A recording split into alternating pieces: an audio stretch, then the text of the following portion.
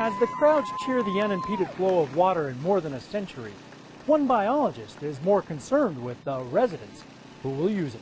I never thought I would see the day where there's not a powerhouse and there's not a dam right there.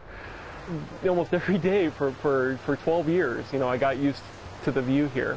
And as a biologist, it's ultimately extremely rewarding to see the results of my work go to use and a project like this come to fruition. For more than a decade, Schmetterling studied how the Milltown Dam impacted the fish of the Blackfoot and Clark Fork rivers. I've done a lot of studies trying to understand the effects that this dam has had on fish. What I found is that annually, tens of thousands of fish have their migrations impeded by the dam.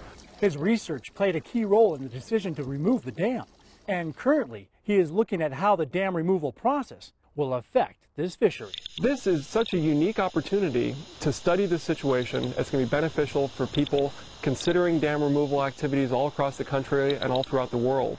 Though Schmetterling says he's thrilled to be part of such a monumental achievement, he acknowledges that the successful removal of Milltown Dam has one distinct disadvantage. I've joked that I've worked myself out of a job, but that's a great position to be in. Having this dam gone, these sediments gone, is going to do so much for the long-term health of the watershed that my role in it's pretty minor.